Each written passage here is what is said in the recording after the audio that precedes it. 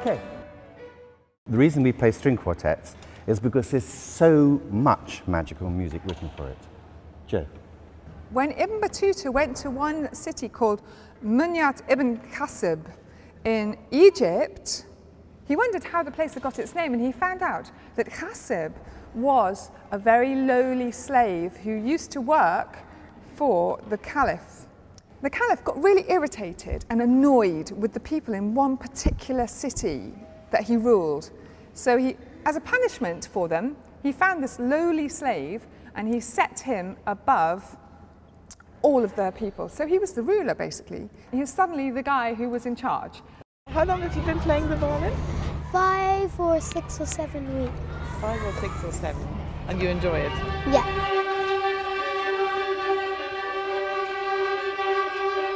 That was very good. So if you look at your music, bar 22, it says div above the stave. What that means is that the person who's standing on the right plays the top note, the person who's standing on the left plays the bottom note. You see in front of you the rhythm that you were just playing, so it's your Ibn Battuta rhythm. Ibn Battuta, Ibn Battuta, tuta, tuta, tuta, tuta. Yeah, that's exactly it. Start on a down bow and then do 2 up bows. So we do 3, 4. Very good.